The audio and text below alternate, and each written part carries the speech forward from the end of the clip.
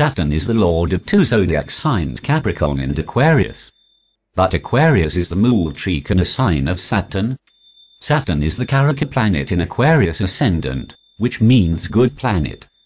People with Aquarius Ascendant are noble. These people have a helping mind. Their life is full of struggle. To remedy Saturn, you should recite a Naman Kalisa and help the poor. Saturn is sitting in your 11th house. If Saturn make immediate friendship with Jupiter, then you will get a lot of money for life. If Saturn will see your ascendant, then it will make your personality wonderful. Seeing the 5th house, Saturn will give you knowledge and happiness of children. Saturn will increase your life by looking at the 8th house. If Saturn will make enmity with a Jupiter, then you will continue to get money for the rest of your life. Saturn aspects your ascendant and all your work will obstruct.